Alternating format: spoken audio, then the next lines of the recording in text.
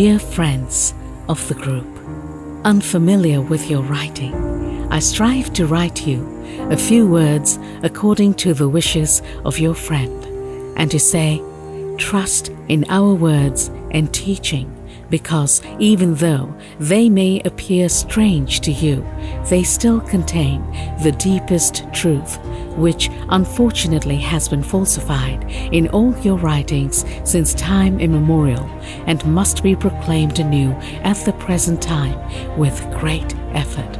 But due to the existing irrational teachers, the truth appears new and strange and confronted with hard resistance. The truth must break through, however, and all of you shall help it to victory. Therefore, spare neither work nor effort in order to lay the foundation stones for victory.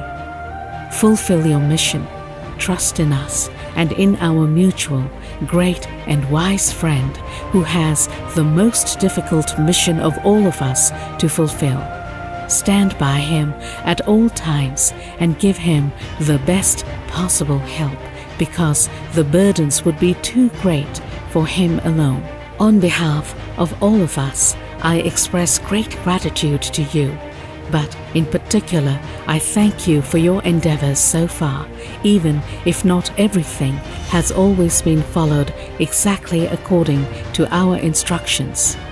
In the future, however, strive to follow everything according to exact regulations, and do not be sad in your thoughts that from our side we can maintain contact solely with our mutual friend.